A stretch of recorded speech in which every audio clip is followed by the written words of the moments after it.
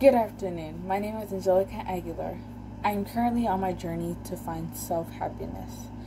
Throughout this journey, I have learned several lessons about what happiness means to me.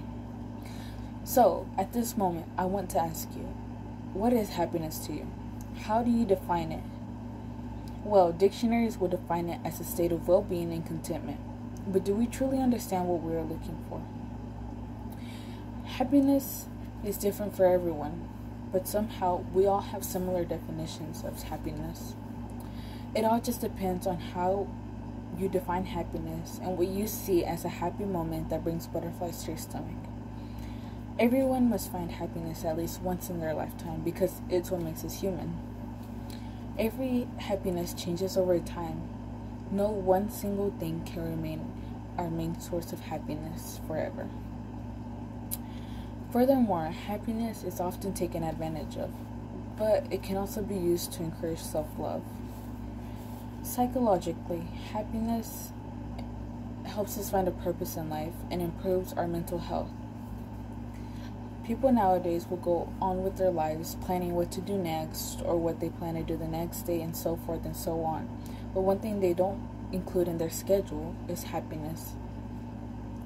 We expect for happiness to just appear right in front of us, but that is not how it works. We must work hard to make it happen.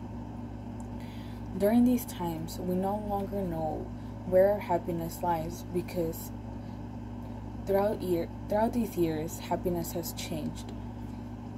The key to happiness is not in a person or an object, it is in ourselves.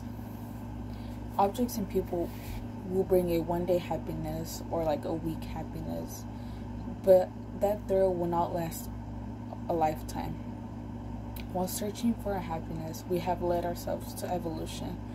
Happiness has come far and wide from being just an emotion or a feeling. Happiness has now become an agenda. It has brought change upon us as we continue to search for more. Self-happiness is the greatest form of happiness. Happiness is a gift given to us in a world full of dullness. Self-love motivates us and leads us to true happiness. In conclusion, happiness is not something we as a whole can define, but rather as individuals who know what our happiness is. It is not just a benefit to our mental and physical health, it is an emotion that must be felt. Your happiness does not depend on a person or any object. It depends on you to find your own happiness. We all make our happiness, and it is worthwhile when we get to experience it firsthand. By wanting to find our happiness, we have discovered far more than we have hoped for. In the end, happiness is something that connects us with each other, but it is also something that makes us completely different. That is my informative speech, and thank you for your time.